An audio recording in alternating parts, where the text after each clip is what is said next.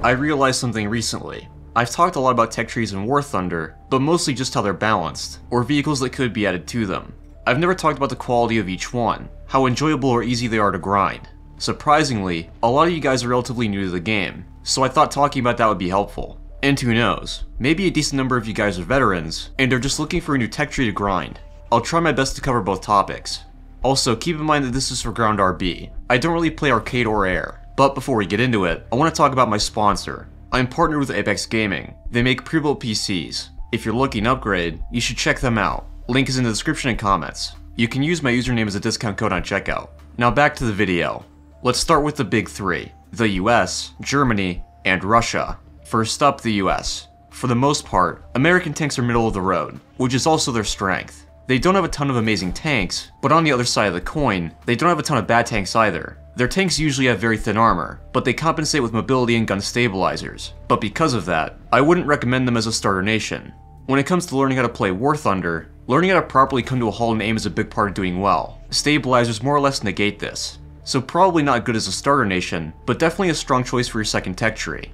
Now moving on to Germany. If the US is consistently good, the German tech tree is consistently great. Germany has the strongest low tier in the game, and that more or less extends to their mid tier as well. Their tanks do encourage a more passive playstyle, but once you get the hang of it, they're incredibly potent. Their upper to mid tiers are also quite strong, though definitely not the absolute strongest. They also get a wide variety of captured vehicles, so their bases are pretty well covered.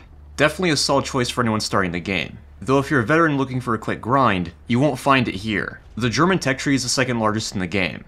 Next up, Russia.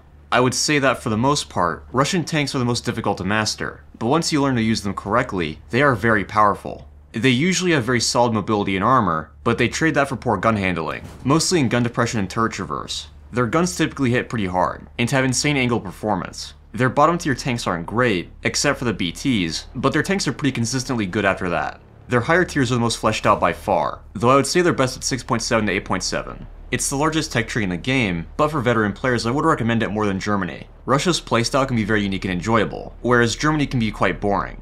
Due to the issues with gun handling and tech tree size, I wouldn't recommend it as a starting tech tree. Now onto minor tech trees, starting with Britain. I don't remember much about grinding Britain, just that it wasn't very enjoyable. The lack of APHE really hurts their tanks. There are definitely some gems like the Churchill, Comet, and Centurion though. British tanks are by far the strongest at around 7.0, where they get incredibly strong saber rounds and full stabilizers. Not a good starting tech tree, but not terrible for veteran players. Moving on, I actually really enjoy grinding Japan. They have a lot of great low tier tanks, for example the She-Hawk High. They also get a few strong American tanks, like the Chaffee and Bulldog. For the most part, their tanks are fairly unique and fun to play, plus their tech tree is pretty small, so it doesn't take long to reach top tier.